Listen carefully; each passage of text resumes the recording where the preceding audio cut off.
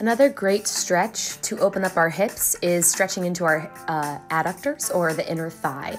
So start by tucking the toes and widening the knees on the ground and just rocking forward and backward, right? Bringing your butt back toward your heels and sitting into that position.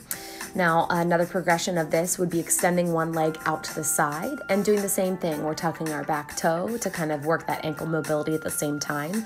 And you're just rocking, sitting your butt back toward your heels.